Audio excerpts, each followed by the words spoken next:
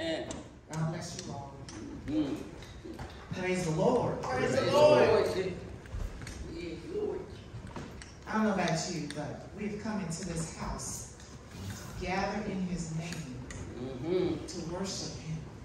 That's why I have come into this house to gather in his name to worship him. Worship him, our Lord. So let us lift up holy hands, magnify his name, and worship him. Worship him, Jesus Christ, our Lord. I don't know how God's going to do it. I don't know when he's going to fix it. But I only know that God's going to make a way for us.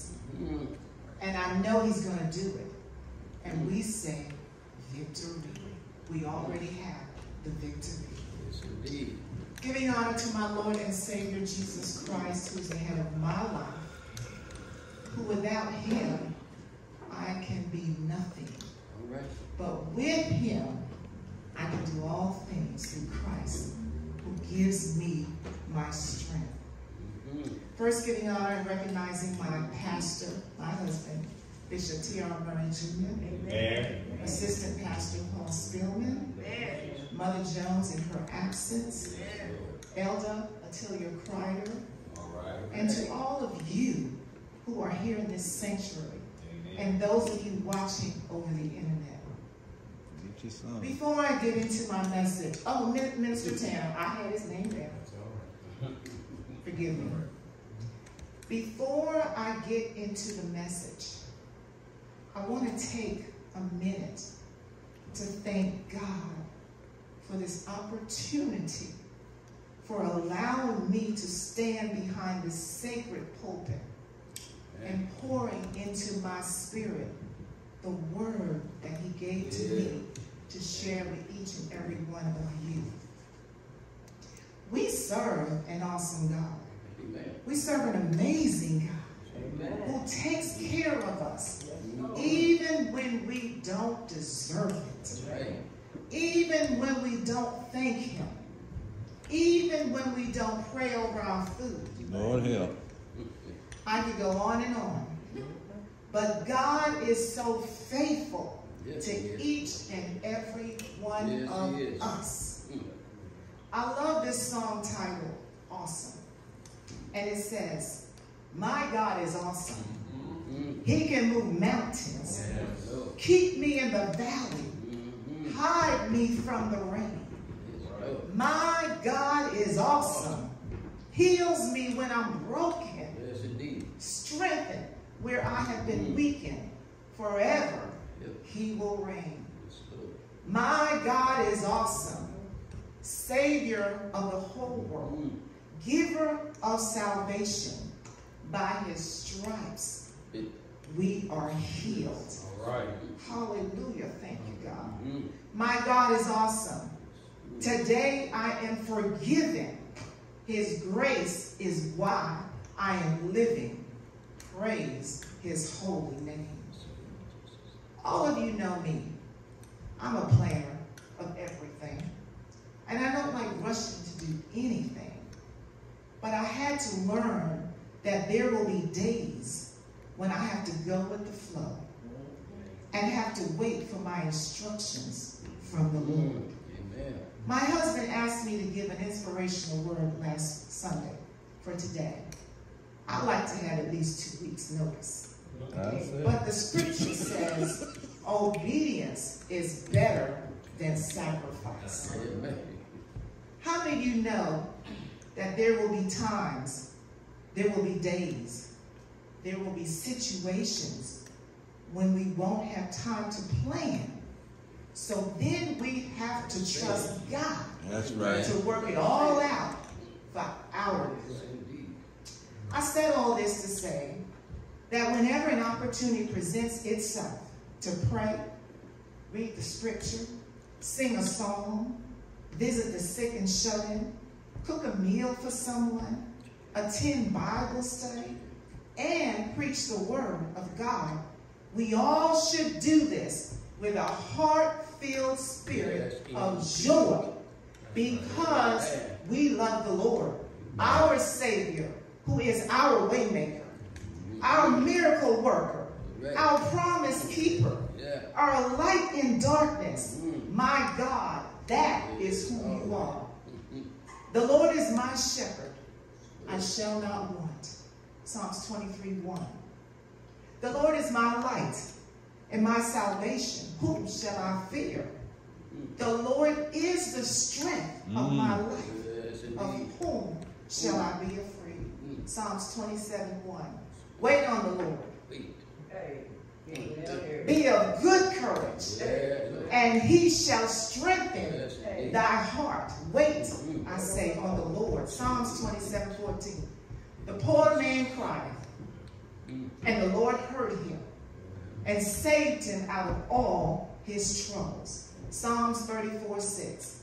Many are the afflictions of the righteous. That's us. But the Lord delivered him out of them all. Psalms 34:19. And there are many more scriptures that instructs us to what to do when we are in trouble. Yes. When sickness invades our body.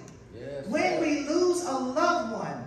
When we don't have the money we want in our bank account. How do we all handle life's distractions? Well, I'm going to read a couple of verses from you from Jeremiah 33, verses 1 to 3. You do not have to stand. And it reads, Moreover, the word of the Lord came unto Jeremiah the second time, while he was yet shut up in the court of prison, saying, Thus said the Lord, the maker thereof, the Lord that formed it to establish it. The Lord is his name. Call unto me, and I will answer thee, and show thee great and mighty things which thou knowest not. And for just a few minutes, I'm going to talk about calling on the Lord will always allow us to receive great and mighty things. Amen. Jeremiah was a real person who remained true to his calling and to God. He experienced fear, despair, joy, and praise. He was often called the weeping prophet. As Jeremiah dealt with his conflicting emotions, his distractions, he turned to God to receive encouragement. God used Jeremiah to proclaim the word. And God wants to do the same thing with us. Jeremiah 33 says, Call unto me, and I will answer thee, and show thee great and mighty things which thou knowest not. Call unto me is a sign of the great love of God for his prophet Jeremiah. He invited Jeremiah to pray, and then promised an answer to his prayer beyond Jeremiah's understanding. Proverbs 3:5 gives us instructions to trust in the Lord with all thy heart and lean not unto thy own understanding. The Lord gives us that same invitation.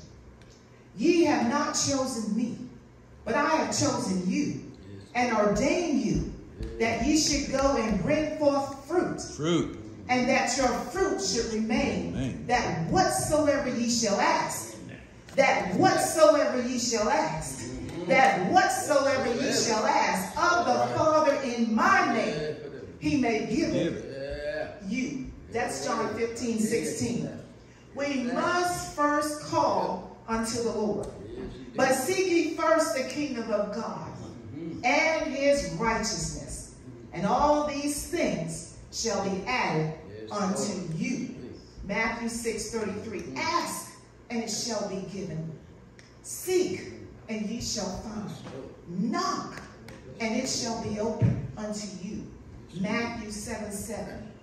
As Bishop says, Even when we feel that life is lifing us, we must always remember God is always guiding us when we call unto him. It's so important for all of us to call unto the Lord when we are going through life's distractions. God reminded Jeremiah to have an ongoing relationship with him. We too must continue to have an ongoing relationship with God, not only when times are bad, but also when times are going good. Why is it so easy to call on the Lord when we are distracted? Well, and in trouble. And forget to call on him when we're not in trouble or distraction. If we say we love God and trust him with all our heart, then we love God and trust him 24 hours a day, 365 days a year. Regardless of distractions or not, we serve a real God who is able to keep us. Now unto him that is able to keep you and me from falling. Jude 1:24. We not only have to trust him, but we have to call on him every day and every night. What I love about our God is that he's never too busy to answer our calls. And God can answer your call and my call all at the same time. Hallelujah. Thank you, Jesus. Do we really trust God with our heart? Are we really leaning not onto our own understanding? The songwriter says we will understand it better by and by. Are we willing to take a stand like Shadrach, Meshach, and Abednego, who would not serve King Nebuchadnezzar's God, but instead they answered him and said, if it be so, our God, who we serve, is able to deliver us from the burning fiery furnace, and he will deliver us out of thy hand, O King.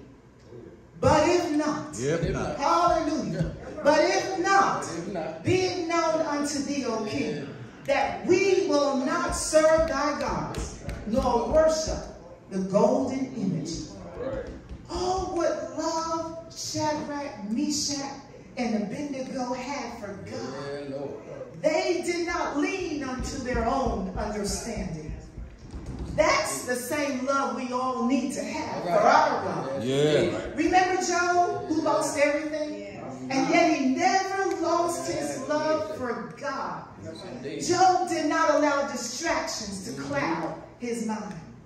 The Lord said unto Satan, consider my servant Job. There is none like him in all the earth. Let's stop right there. Can God say that about us? Are we his servants? We all know the story of Job and all he encountered. Instead, Job trusted God more, even with all the distractions he endured. We too must also trust God through our many distractions. We can't avoid them, but we can be delivered from them when we call on the Lord and trust him at his word. But they that wait, hallelujah, they that wait upon the Lord shall renew their strength. They shall mount up with wings as eagles. They shall run and not be weary, and they shall walk and not faint. Isaiah 40:31. God wants us to exchange our weakness for his strength in our daily walk of life. We all have this blessed assurance. For God so loved the world that he gave his only begotten Son, that whosoever believeth in him should not perish, but have everlasting life. John 3:16. Because of God's love, we can call unto him we can pray, and we can trust God and his word.